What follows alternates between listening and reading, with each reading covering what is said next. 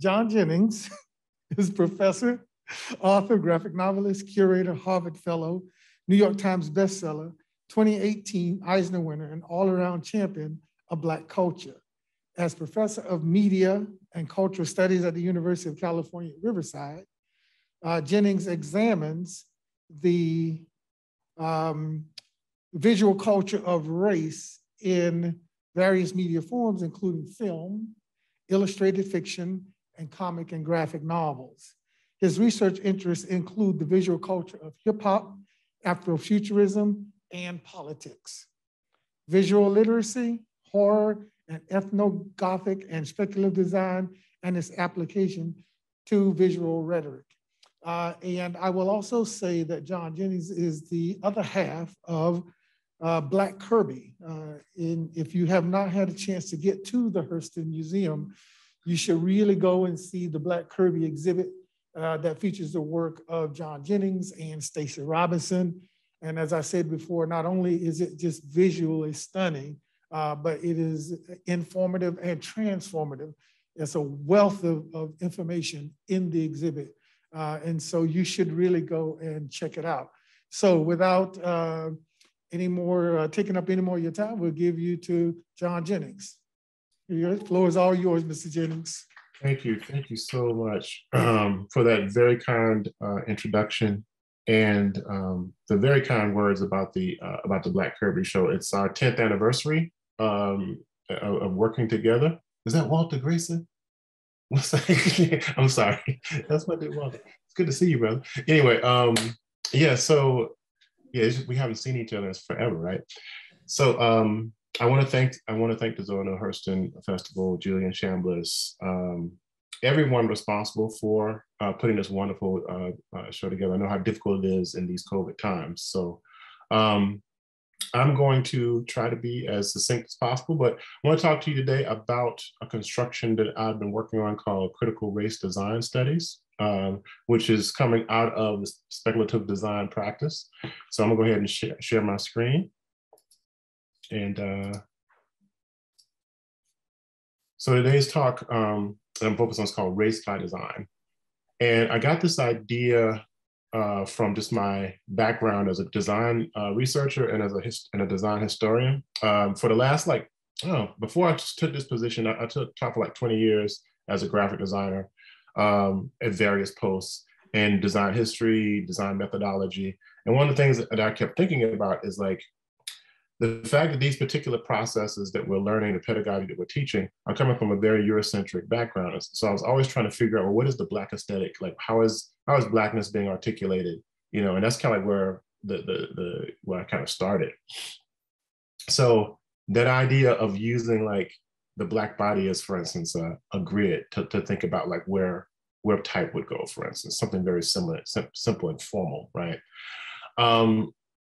One of the things that really, really excited me fairly recently is this discovered that W.B. Du Bois actually was a designer. He actually did these wonderful information graphics based off his sociological research, and he would actually do these hand-done information graphics. So I would say that, again, Du Bois is a pioneer in what I would now call critical race design studies, and I'll get into that. So one of my favorite conversations from the late, great Charles Mills from the Racial Contract is this statement about the nature of race and how and racialized identity. And this is some of the things that actually started me thinking about like it as a designed object or something that is this type of a deliverable. We have this term called a deliverable. So when you're working on design projects, you have an end goal or you have an end result, and it's called a deliverable. It can be a system or it could be some type of object or what have you. But it's always like, you know, generated to answer a question. So anyway, he says there will be white mythologies, invented Orients, invented Africas, invented Americas, with a correspondingly fabricated population. Countries that never were, inhabited by people who never were. Calibans and Tontos, Man Fridays and Sambos, but who attain a virtual reality through their existence in traveler's tales, folk myth, popular and highbrow fiction, colonial reports, scholarly theory, Hollywood cinema, and they're living in the white imagination and determinedly imposed upon their alarmed real-life counterparts. And so what he's talking about is the kind of like this disruption of Black agency, right? To decide, what your body even should be, or your identity should even be. Of course, this is building off of Frantz Fanon's work too, correct? Critical race design studies I define as an interdisciplinary design practice that intersects critical race theory, oh, there's that term, just kidding, speculative design, design history, and critical making to analyze and critique the effects of visual communication, graphic objects, and their associated systemic mediations on racial identity. So I was thinking about this particular project in four parts: to analyze and interpret and critique the formal graphic indexes of racial oppression in our visual culture landscape. So that means looking at like stereotypes or these types of things. To study the underlying theories and design-oriented rationales for racial oppression, how to disrupt or retire them from use. And when I come from, so this idea of retiring from use, I come at from like, we can redesign a cell phone like every 3 months, right? Or we can always have like, we can redesign shoes, for every season, pick colors for every season, but we can't actually disrupt the systems of oppression, because these are designed objects too. Design means to plan. It doesn't necessarily have to be this, this fashion design idea or like this car design idea. These are systemic issues, right? And I realize, and I believe that every issue in our culture that we're dealing with are design problems, essentially. To study the racially oppressed, how the racially oppressed have reappropriated these indexes and theories for liberation and resistance, and to create new designs and narratives that uplift the oppressed body identity, and to create and disseminate deliverables that critique and expose racial oppression. So those are the different tenets. I was thinking about this idea of the Black body being a text. This is going back to the racial contract statement, where I think pretty much everybody's familiar with the scene in Roots where Kunta Kinte is being transformed into Toby, right? He's literally being rewritten with a master's whip, right? With a slaveholder's whip, where his very identity is at risk. There's a scene we're talking about. So rewriting history, the collective text of the Black body has been reinscribed many times over, much like a palimpsest. So there's this term, the palimpsest from design history, where palimpsest is a piece of parchment, which is like animal hide, that is reused over and over again, right? And you can see them. You can see like where the old writing has been erased or rubbed out, right? And not just 3/5 of the history, right? All the history. So there's this thing that I call a Kuntobi moment in this particular scene. There's a point in this particular scene where he is both Kunta Kinte and Toby simultaneously, right? And then there's a moment where he decides that his survival is more important than holding on to that particular name, realizing, in this painful moment that he's always going to be Kunta Kinte, but he has to hide his identity in Toby in order to survive, right? And this is how Black people have survived, through these different naming conventions that have happened throughout history, right? As DJ Spooky says, as you process words, they process you. And, this idea of branding, right? This is a typographic element. Some of these brands are actually quite lovely as far as like design goes. So we're looking at like the formal qualities of what design looks like, and then how, something as beautiful as the calligraphy on a slave document actually, can destroy people's lives. So throughout history, we talk about this idea of typography. Typography is a prosthetic of control, because it actually names things, it gives forms to ideas. Machines take on the morality of their inventors. That's a Mary Baraka technology and ethos. So of course, we're very much, familiar with apartheid. We're familiar with, these documents that are of like, slave sales. These are all typographically designed elements. This is actually what I'm talking about is the manifestation of a particular type of like designed impetus that manifests itself as this destructive document, Typography and printing were extremely powerful tools in the mutation of people into property, right? And these are just images of like slave documents. And so this is where my head was going. Well, as someone who is being trained to teach students about design, how has design been culpable in destroying people's lives, upending, disrupting, these types of ideas. Demarcating space, these types of things, through like the Jim Crow era, we see some signs like that too. So this is what Jennifer Gonzalez says, visual ephemera can be considered a part of the truth effect.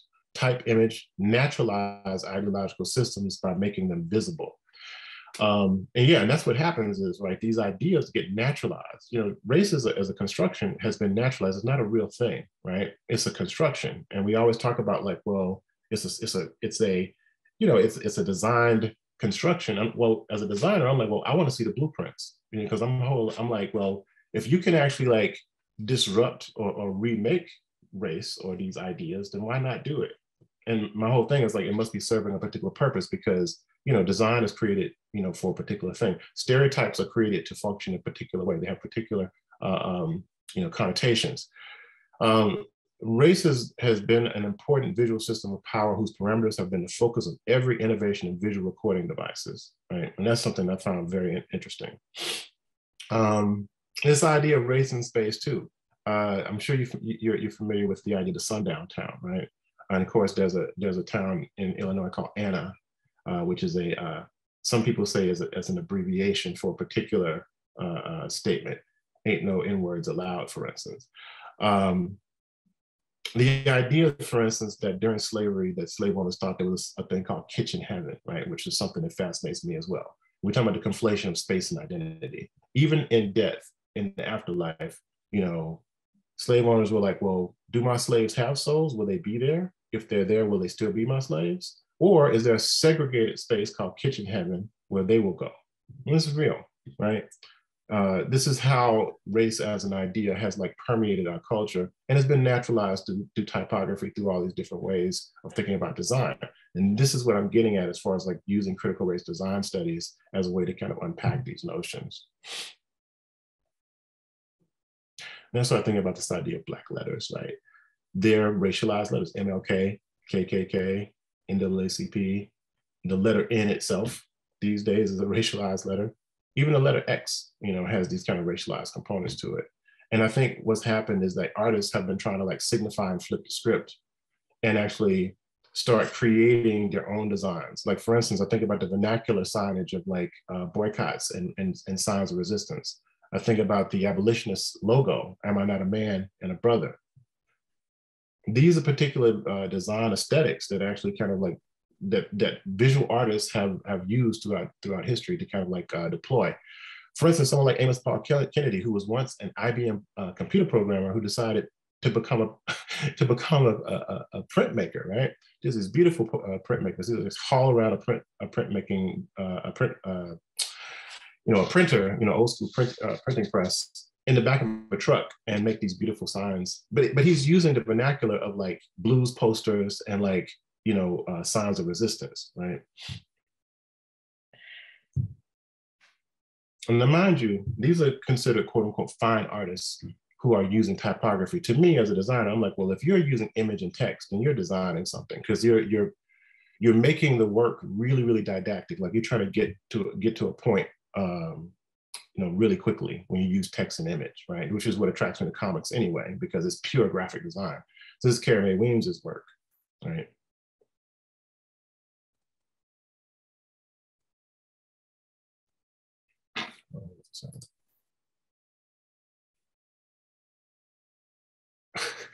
Somebody wants to know about credit for attending. Let me see here. Sorry, I just saw it in the Q&A.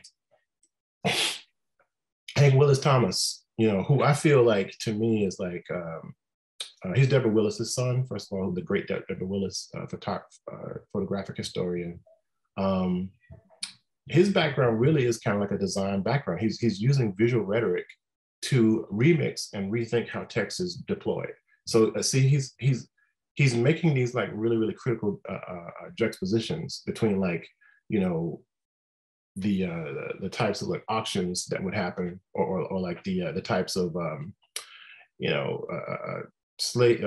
fugitive slave postings, and how it juxtaposes with like the NBA draft, that kind of thing. Very interesting.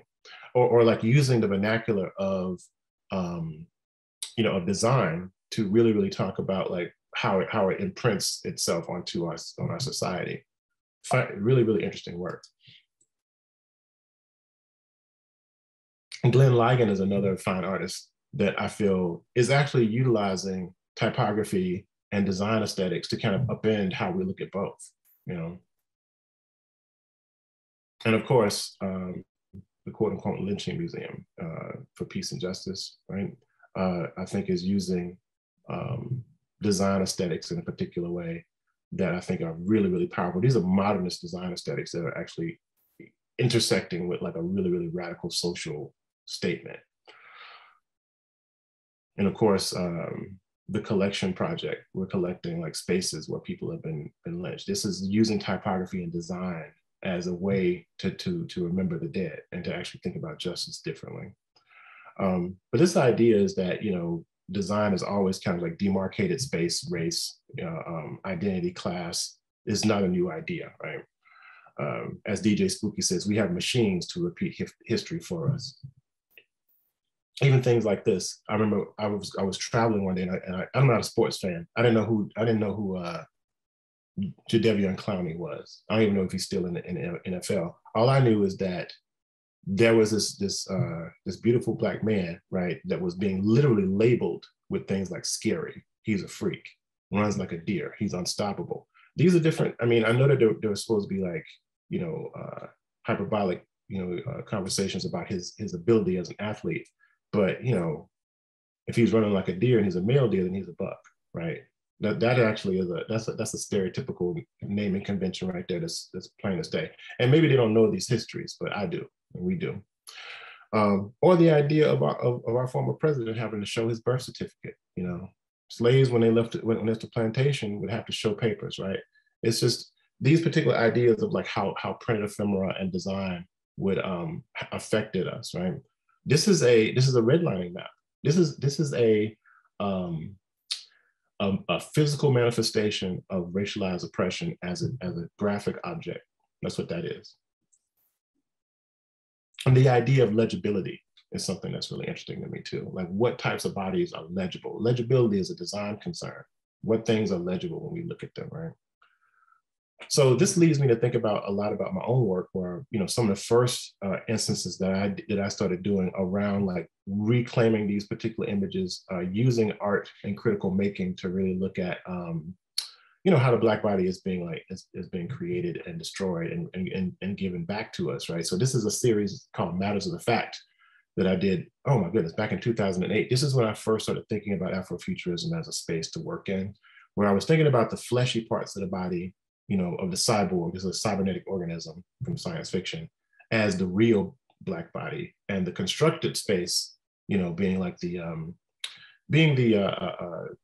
metallic systems that kind of like control our bodies, right? So this is about 70 or so images where I'm thinking about stereotyping. I'm thinking about, you know, just the visual oppression of how Black people are treated just visually, you know, and that's what these came from. And then, of course, when I started doing some research on Afrofuturism, I realized that there was an entire, like, just a cavalcade, a system of information out there that I didn't even know about. Like, you know, The Last Angel of History. This is a film by John Akamfra, basically, of, you know, son of African immigrants who grew up in the UK. This particular piece came out in 1997. And it's a documentary about Black digital music and science fiction and technology. And at the beginning of it, he introduces a couple of things. One is the idea of the data thief, you know, so that this is a data thief. And so the data thief, he posits, is this time traveling archaeologist that's trying to actually put together connections between Black creative culture, particularly music culture. And he talks about the Robert Johnson mythology of him going down to the crossroads, selling his soul to the quote unquote devil, and basically becoming a virtuoso on the blues guitar. And what he says though, is he gives Robert Johnson, the quote unquote devil gives Robert Johnson a Black secret technology. And he calls it the blues. And it blew my mind because I never really thought about music as a technology. But really, if you think about the definitions of it, you know, technology are these ways of actually like using various systems as appendages or different types of like ways of knowing, you know, and music definitely is a way of knowing. So I actually created this series called Thief at the Crossroads, which is a series of blues portraits. And he's actually debuted at Jackson State University, my alma mater, where I used to teach as well. So little by little, I started to do more and more work with Afrofuturists, and I ended up being in the right space at the right time. And a lot of the images I created are now like some of the more well-known aesthetic representations of what they call Afrofuturism. Just a bunch of work that I've done over the last, I don't know, decade or so. And then I started to realize that there were like people who are on the ground organizers who are part of the movement for Black Lives, or like, you know, really trying to upend the prison industrial complex, what have you, different types of social reform, but they're also writing and making science fiction. And I was like, oh, okay, well, to me, it's the Black speculative arts movement. And this is, you know, I actually like tweeted this out. You can see like it was retweeted twice, had 3 likes. But now the Black speculative arts movement is an international movement, you know? So what I was saying is that this is what's happening right now. I think that, you know, that Afrofuturism, Black speculative culture is the current mode of Black resistance in a visual and performing form. You know, I do believe that. That led me and my friend Stacey Robinson to start thinking about design fictions like Black Kirby. Black Kirby is a design fiction piece where we are actually like, you know, basically using the avatar of Black Kirby as a way to talk about music, politics, comics, popular culture, and to critique all those things too. The idea is that if Jack Kirby, the great Jack Kirby, was a Black man living in the same space, in an alternative space, what types of work would he make? So it's just an ongoing project that we've been doing for the last decade. A lot of it's about remix, rejuxtaposition, thinking about Black utopias. And what's happened is we've ended up creating like a whole system of artists and creators who think this way. And it's been pretty exciting, you know, and I'm very grateful for the work that Stacey and I have been able to do together. So I'm gonna get through these pretty quickly because I want to make sure we have time for questions and stuff.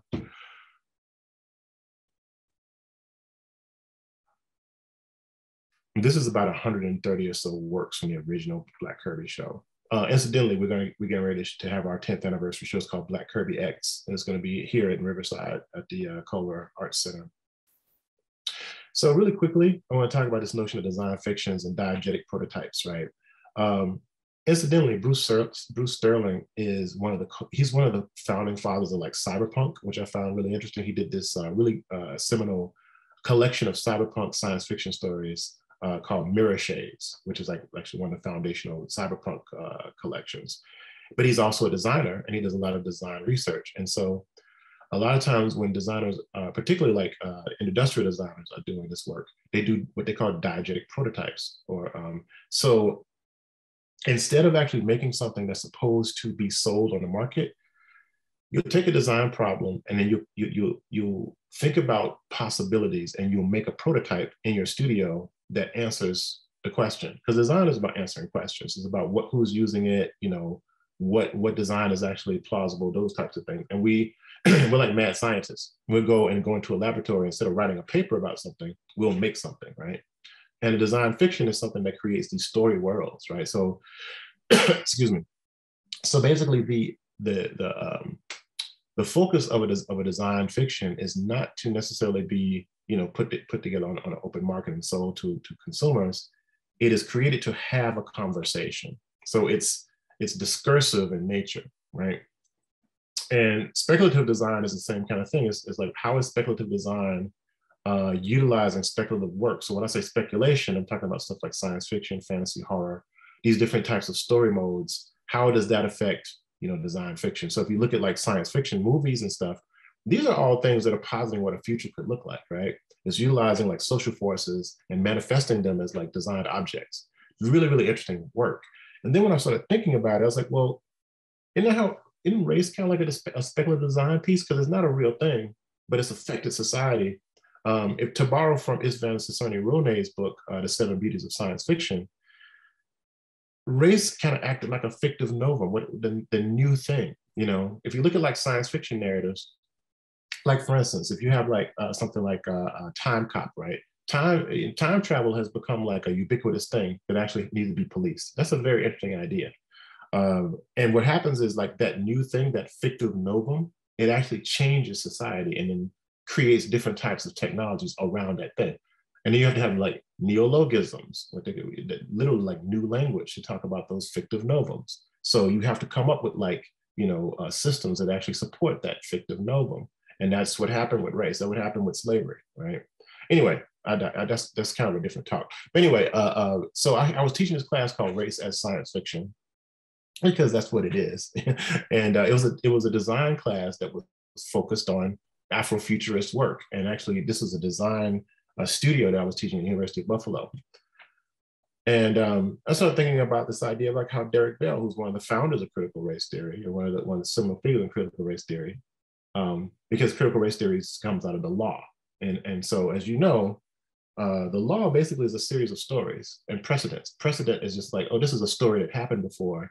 And if this story happens again, here's a story that we can refer to actually understand this particular story. It's a system of stories, right? And, so what he was positing are these different ideas like, oh, what if aliens came to America and offered Americans, the solution to all of their problems if they gave up all the Black people in America? That's a story that he wrote called Space Traders that was thinking about the law. That's a diegetic prototype.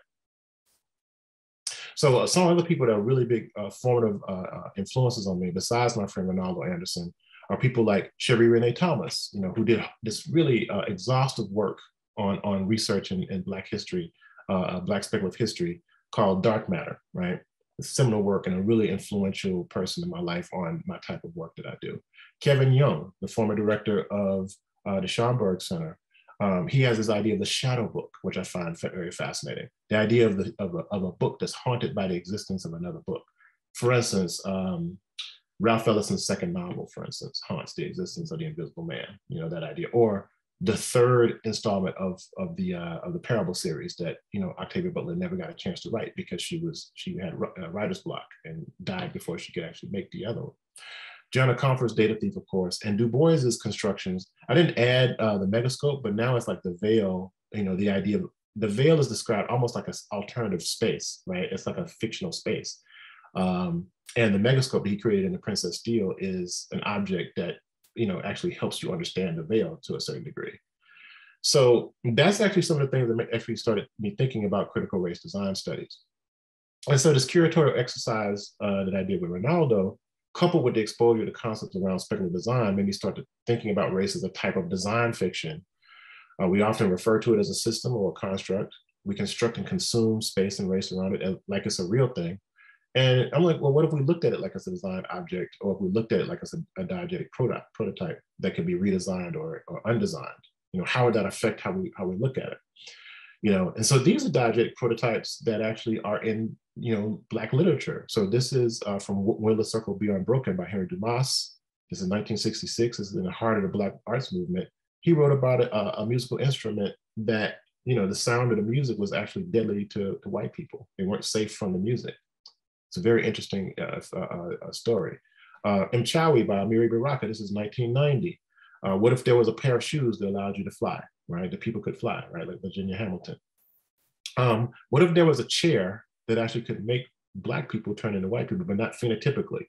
This is Black No More by George Schuyler. It's 1931. This is a piece of science fiction that actually is using a diegetic prototype in the Black fiction to talk about societal issues. That's speculative design by Black people. That's wild. Pig Detector by Amir Baraka in the year 2000, where he posits a device that actually could detect, plainclothes policemen, and also the Megascope, of course, that W.B. Du Bois created in The Princess Steel, that is a device that could see through space and time. This is written in 1909, actually.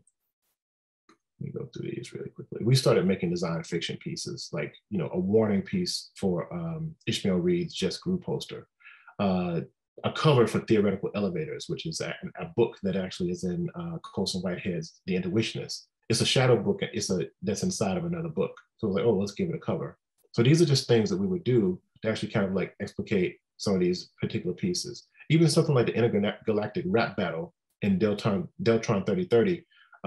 It's a rap battle that's actually in a hip hop song, and my friend Damian Duffy created a poster for that rap battle, that kind of thing.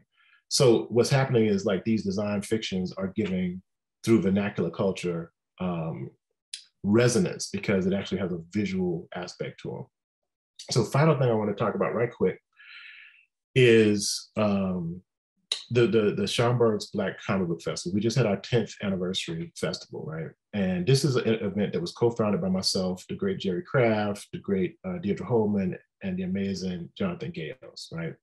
This is what it looks like. The Schomburg, if you're a vendor, is not meant to hold a lot of people at once. So what they do is actually turn this amazing Black space into a comic book convention. And so when students walk into this space, when people walk into this space, when Black people walk into this space, for 2 days, we are the default. For 2 days, we are the default. You walk into that space, it's the blickety blackest space on the planet. Some of Langston Hughes' ashes are in an urn under a cosmogram of the Negro Speaks of Rivers, you know, that actually leads into a theater that's named after him. You can walk down the hallway and see an Aaron Douglas painting looking back at you. It's on Malcolm X Boulevard. It's one of the blackest spaces on the planet. You walk into this space and you see Black creators making Black characters. All these people are business people, and it empowers you in a particular way, right? And it's something I think that, you know, people, that white people in the mainstream take for granted, right? We don't get a chance to see that too much. And so in this particular space, now we've served about 50, 60,000 patrons who come through these walls, you know, to look at this. And so what I'm getting at is that this is a design project. What's happened is, like, we've realigned the self-awareness of over 50,000 people who now have to never know what it's like to not be the central idea in a story. The stories are very important. I'm gonna stop there because I could yammer away, but those are some of the things I'm working on right now. So if y'all have questions, let's get to it. So I'm gonna stop share.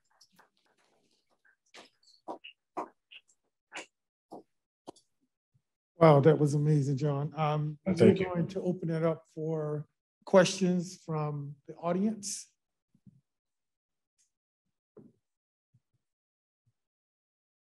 And if we have some questions online, we have people that will be reading those questions as well. No questions in the audience?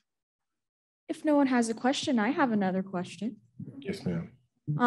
So with today's political climate against critical race theory and so forth, how do you think that could possibly impact critical race design? You know, it's interesting because I don't see it really affecting it that much, because I think the people that are opposing it don't understand what they're talking about to start with. That's the first thing. So the other thing is that I teach in this, you know, on the university level, where we actually are training folk to think critically about this work. Yeah, I think this was what's probably going to happen is because what they're really doing is they're banning anything that's considered other or aberrant, that isn't like of the mainstream or the Eurostream, as Tertera Henry calls it, right? This isn't critical race design study. This isn't critical race theory at all. This is just like ways to censor things that make you uncomfortable. Like, you know what I'm saying? And here's the thing though, you know, to me, if you censor things that make you uncomfortable, then that means you don't want to learn, because you only learn when you're uncomfortable. You only learn when you're uncomfortable. I've had to be uncomfortable for 51 years in this country. So for me, I really don't care what they do. I really don't care what they do. I'm not going to stop making what I make. You're going to ban Mouse, a story about the Holocaust, because of a couple of words? It's utterly ridiculous. So anyway, I really, yeah, I don't think it's going to stop anything. I think it's a death gap. I think it's a death rattle. John, I have a question as well. This is more on the idea of design. I never really looked at things the way you've explained it, so I have to really begin to take this in. But one thing that came to my mind as you were speaking is that when you talk about design, that comes with functionality. That's exactly right. Right, and all of the images that you've shown, I mean, they're very powerful images. And I know they do several things even in my mind, but what do you see as the ultimate functionality, not only just cerebrally, but also how they manifest themselves out in our physical actions? Like, Mm. how would you speak to the functionality of what you do? Yes, and I think just to kind of build upon, that's a great question, because it kind of comes out of that last part where I was talking about like realigning Black subjectivity. So I got this idea. I was watching the amazing, the late great, Bell Hooks, who was a huge influence on my thinking, talking to Theaster Gates, right? And they were at the New School. I want to say that Theaster, I forgot which one of them had a residency at the New School, and she was talking to Theaster Gates. Theaster Gates, if you don't know his work, he's a really, really talented artist, ceramicist. He's based in Chicago, and what he was doing, he was actually taking the work that he was, the money that he was making from his work, and he was buying property, and then he was turning them into public spaces, right? Mostly like, on the South Side of Chicago, things like that, these beautiful refurbishments and making these buildings for public use, right? But he's a potter essentially. And so they were talking about the functionality of the Masters of Fine Arts, which is the degree that me and my friend Stacy both have. It's a terminal degree in art. It's kind of like having a doctorate in art, right? Mm-hmm. And he was talking about how like what that particular degree gives you is something that goes past medium. Is actually something that really is more theoretical. It's not just like I'm a painter, I'm a sculptor, I'm a dancer, right? What it gives you is a certain type of thinking about materiality and about how different materials function, and also immateriality, right? And how and as you're asking, like how that immaterial thinking like manifests itself as a deliverable, And so what he said to her was it just stuck with me. He said, yeah, it really is a certain way of thinking. But he said, at the end of the day, I'm still making vessels, right? He's still making pots, but he's using buildings to make vessels. I was like, oh my God. So when we're creating spaces and we're creating these design objects, we're communicating that idea of empowerment, that idea of like power, that idea of the complexity of what it means to be Black in the world, through our designed work. I'm hoping that when people walk away from a Black Kirby show or from one of these events that we put together, that they take with them that sense of awe and wonder. The work that Stacy makes is gorgeous. I don't know if you've seen his collage work, but it's like ridiculously empowering to see that work. I know. Love you too, babe. Love you too. So yeah, so it's like seeing yourself in a way that you had never really imagined, and so I think at the end result, it's not about the object that you take away, it's about that intensity of curiosity. Like when I teach a class, to me, the students want to come there for an A, right? They want to come there and get an A. But what I want to give them is a insatiable amount of curiosity, So I think that's what it is, to be curious about yourself, because so much of our history has been disrupted and hidden from us on purpose. Mm-hmm. That's a design, that's on purpose, Yeah. So anyway, did that answer your question? I feel like I was. Yes, it did. A lot of things. It answered it. Thank you very much. Good. We have another one from the audience. Okay. Yes, we actually have quite a few questions from the online audience. So this is from an anonymous attendee. So are most of these dystopian?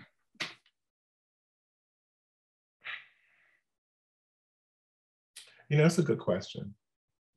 Because I don't necessarily think about dystopian. I think about like the present. I think about these spaces. I don't think of them as dystopian. I think they might be, if anything, trying to ward off dystopias. I'm very much in the vein of the late great Octavia Butler, that she's not trying to make predictions. She's trying to stop something from happening. So if anything, they're warnings, right? Like she makes. But the other thing you have to understand is that Black folk in this country are already in a post-apocalyptic state, right? Like Sun Ra states, it's after the end of the world. Don't you know that yet? It's after the end of the world. Don't you know that yet? That's what he's getting at. Like we already live in a post-apocalyptic state. So if anything, they're aspirational, And the other thing is they're cathartic for me, because I have to figure out a way to survive, and art is a survival technology for me. Thank you for that. Another question from an anonymous attendee is, what artists influenced you to make this style of art? Oh, wow, that's a great question.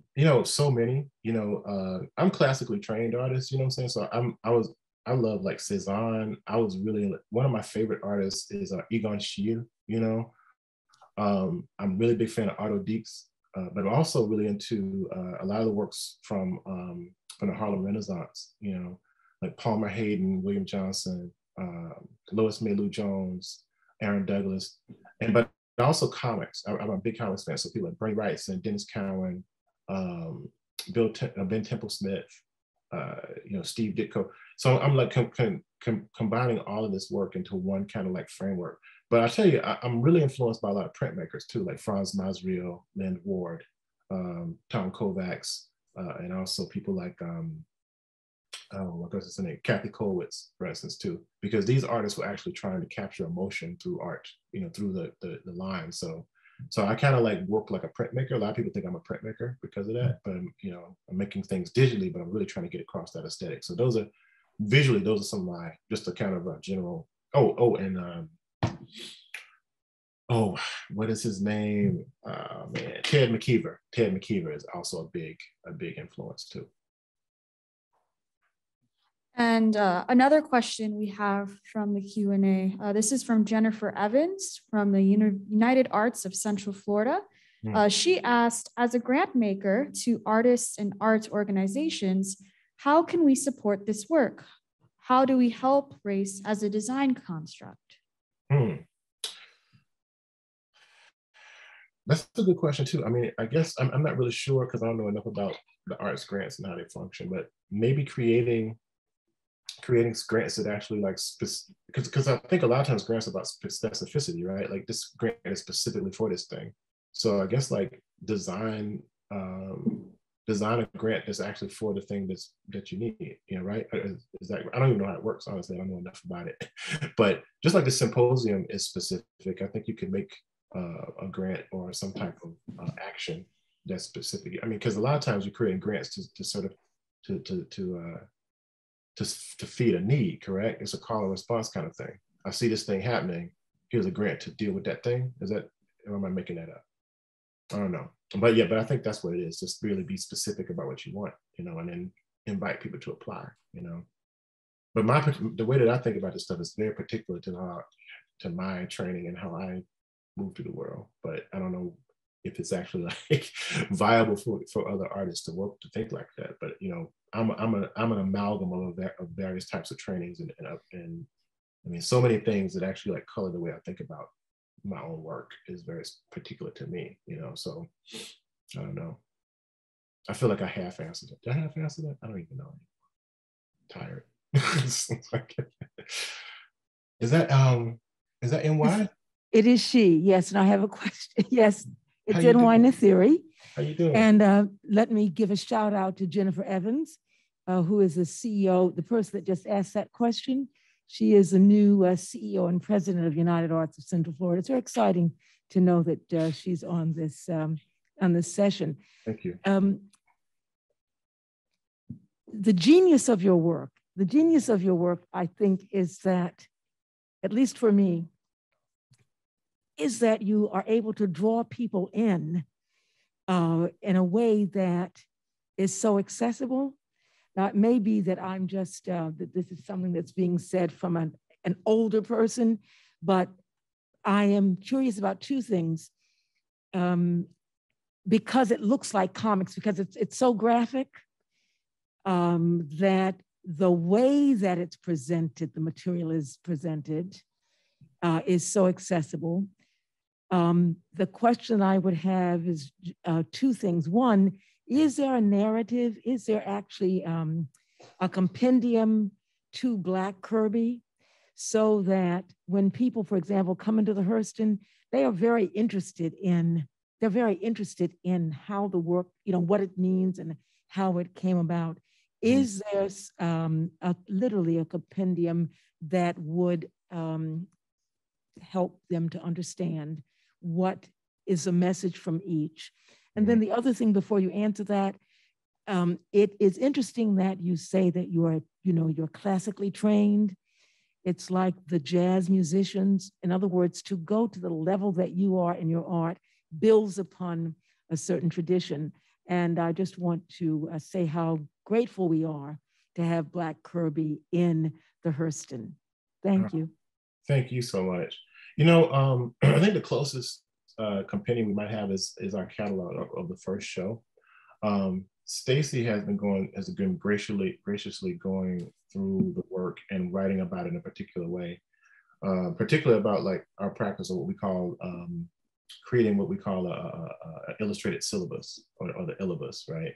So, because a lot of things that we want to do is actually really rethink how people are taught. So when you walk into one of our shows, the shows that we've been doing, the experimental shows we've been doing at Riverside, for instance, have been around like Black masculinity, but we're using hip hop and art and comics and things like that to kind of get at these questions and stuff. And so we actually have like a lesson plan that's embedded in the show, and we actually have a bibliography that's installed in the show.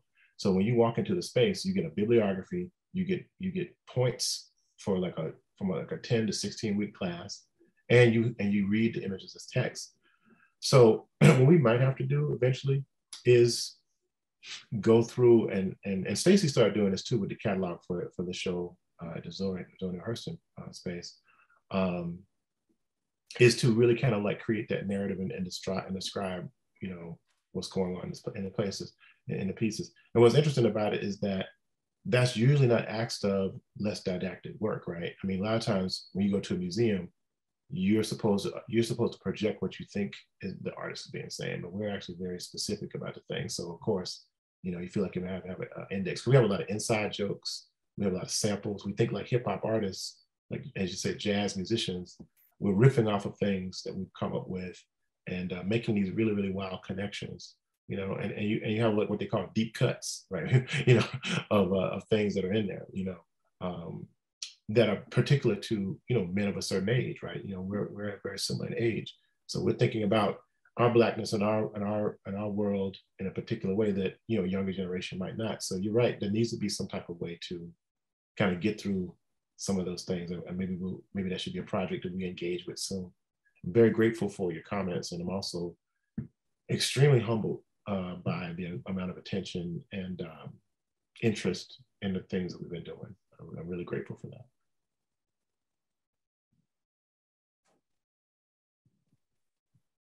Hi, my name is Richard Reep, and I'm an architect. And I taught, something you said at the very beginning reminds me of a book I used when I taught design by Ann Thorpe. And she says that most, not all, but most social, economic, and political problems can be boiled down, and at their essence, they're actually design problems. Yes. And in the book I used with the students, the book actually urges a call to action for students to become design activists and break the whole contract that, the architect takes a commission from a patron and then executes a design, and it's like this private exchange, and create a public activism where you actually seek out a problem, create a design solution, and then implement that through grants, through crowdsource funding, through other means. I'm curious, it's what's happening now. Are you seeing that swell any? Is that something that you're seeing in your practice, and are there others doing the same thing? I would say yes. I would say that everything revolves around. Thank you for your question. It's wonderful. There's this idea that we come across as well later on called the idea of the citizen designer, right?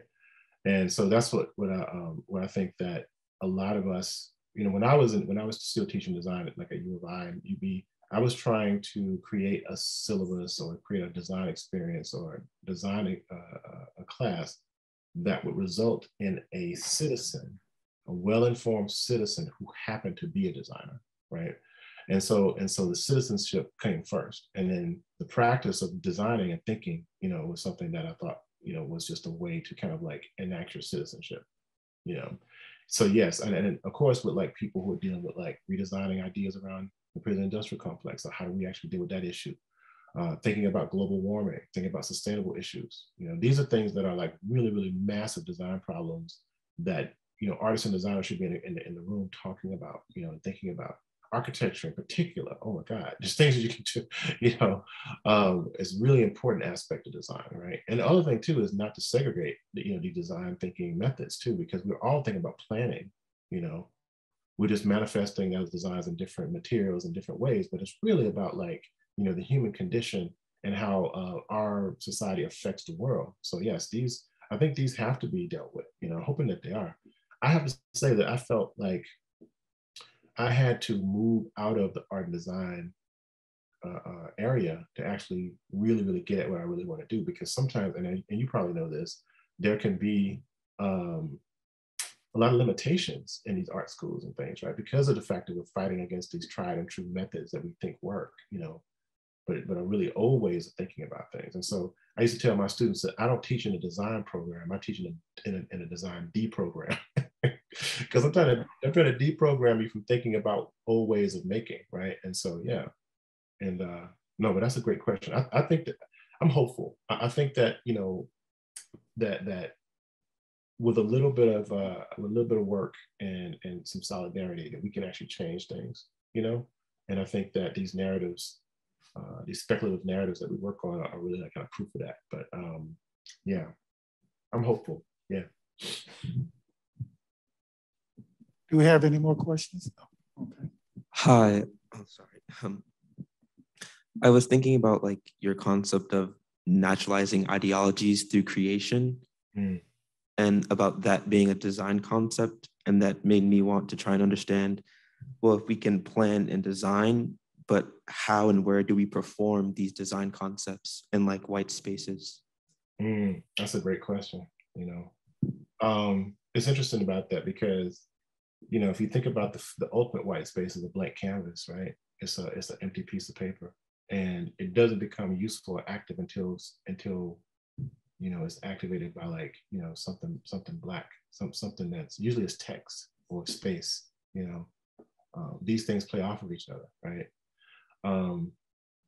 It's a difficult question because, you know, we are in a collective of systems, not just one system, but these interlocking systems, and to figure out a way to actually create your own space within those white spaces. Because I feel that most of the change that's happened in our country around like being Black in this country has been through coalitions and through making your own space. There are conferences, there are like coalitions and coalition building that is happening. Like Black Designers United, for instance, is a new space online. You know, space is actually it's a concept, right? It's not necessarily right. It's not about the physicality, right? It's a mental place. It's a theoretical place. So we have a vast network of creators out there now. I think I'm really on the field of dreams kind of mentality. Build it and they will come, right? So I would say like, you know, go and build something on the net, on TikTok or wherever it needs it to exist, and hopefully it'll start attract like-minded individuals. I've seen that happen a million times. So I think that's where you start. The most visible spaces. You know, where are these people living? The Black Experience in Design is about to come out, you know, from I think it's NYU Press, where it's a bunch of us who are talking about these issues and what it means to be Black in this space.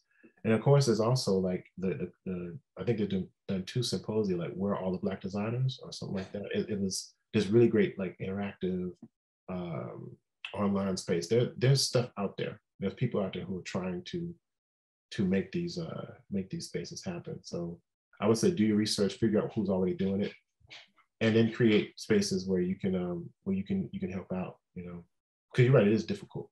You know, it is difficult. You know, to be as Archie Boston called the fly in the buttermilk, so to speak. You know, it's a lot easier now for us, though, I think, because we're just way more connected.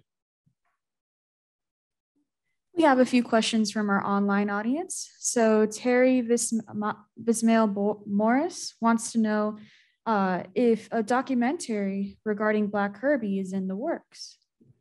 If there is, we don't know about it. Right? Stacey, is someone filming you? No, I don't think so. I don't think anybody's. I don't know. We've been kind of under the radar. I mean, we've been in the middle of this movement of Black artists across the world, but we've been making a lot of moves quietly, you know. And so yeah, that would be awesome. I guess I'd love to do something like that, but no, not that I know of. And Colin Deere has two questions. First, have you ever worked for a major comic book company such as Marvel, DC, or Dark Horse? And what is the graphic novel you had the most fun creating? So right now, I'm doing work with Marvel.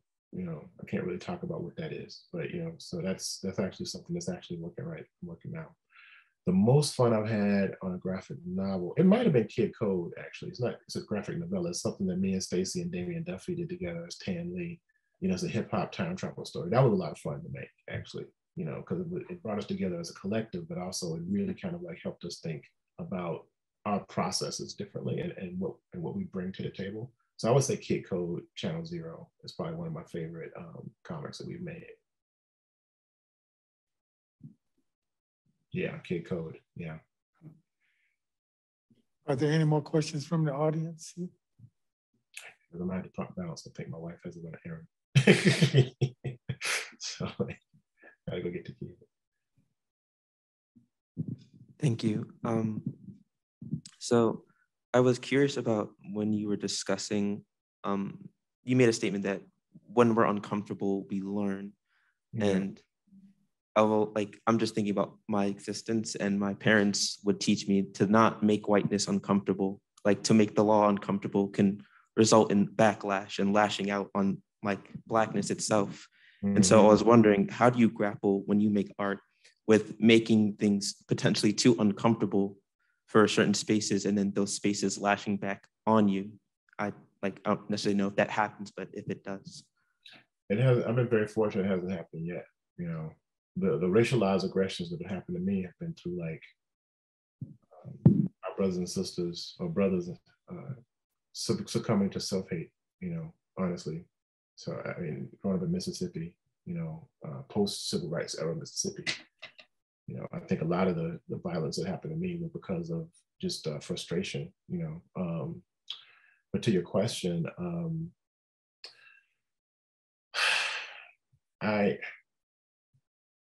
I try not to live in fear to think about that. You know, I have to make the thing that I need to, you know, or I'm not living my true self. You know, I know that we have to plan out these things. I think I'm a little bit more trepidatious about it now because I'm a father of a Black boy, you know, and the things I make will probably affect him in some way. But I don't know. I have to make the work that I make. I feel it's vital, you know, and sometimes it's dangerous to do that. I mean, James Baldwin often stated that to be committed is to be in danger.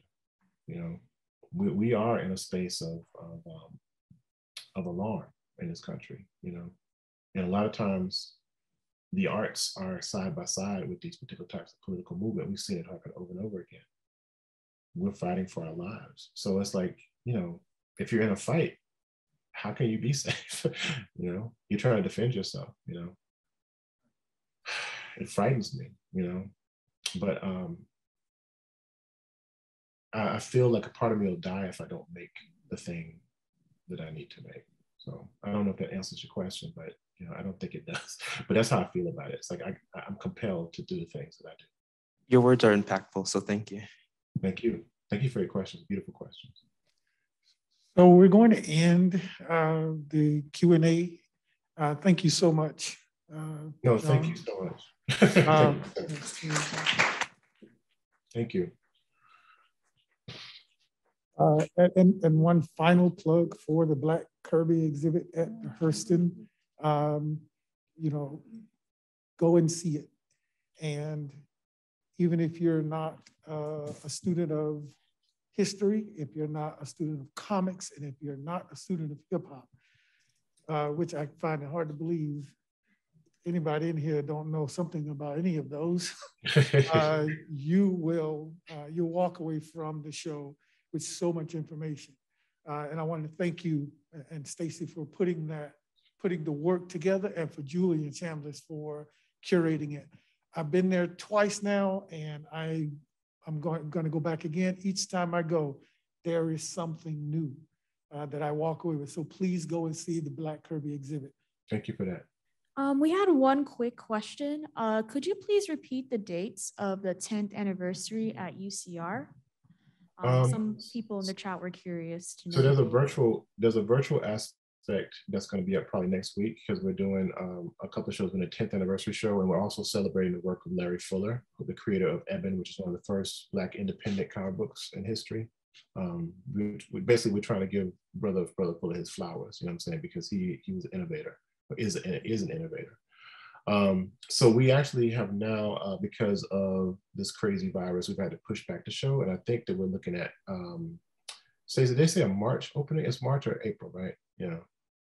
So because of some of the people were fabricating, you know, some of the fabricators got sick and stuff like that, we had, the Culver had to push it back, but it's probably going to be late March, I'm thinking, like March 26th, something like that. Looking at April, you know, okay. But it'll be this spring. It'll be in the spring. So they're still dedicated to doing it, and we're in a strong partnership with them. So they're going to definitely be doing the show. We'll try to get you information as soon as we know a definite date. Great, thank you so much. And I see Stacy Robinson's on screen here. I'm seeing him up front here. So thanks to both of you. Just a powerhouse day today. Thank you for taking the time to share all this with us. We're just going to have a few last words, but I want to give one more round of applause to John Jennings and Stacy Robinson. Thank you. Thank you. And so that wraps up the program today. I wanted to thank all of the presenters over the past 2 days who made this such an enriching, exciting, invigorating conference. I want to give special thanks to Julian Chambliss, who had the vision to create this Afrofuturism cycle and to have the stamina to push forward 5 seasons. This is season 3. Next is what is the spirit of Afrofuturism. So we're looking forward to that. We hope you'll all come back and join us for that 4th season. And then the 5th is what is the space of Afrofuturism? And we will be sort of reaching back and looking over all 5 of our seasons in that 5th season. Julian is not able to join us right now because he's doing important work, and it is connected to Afrofuturism. I want to thank him as a driving force behind this. We work very closely to make this happen. This has to be designed, and there are a lot of hands in creating this. We have partners. Our partners preserve the Association to Preserve the Eatonville Community and the Zora Festival. This is very much a part of the festival, and a lot of the planning is done year-round through our academics committee. And you have been introduced to those members. You've seen a couple of those members up here. I want to thank Trent Domingo for moderating today's sessions. Trent is an artist and an active participant in all of our activities, and I thank him for leading the discussion today so beautifully. I want to thank everybody who asked questions via the chat, the question and answers, and Asmara Cortes for bringing those questions to us. She is a graduate student, MA student in our public history program.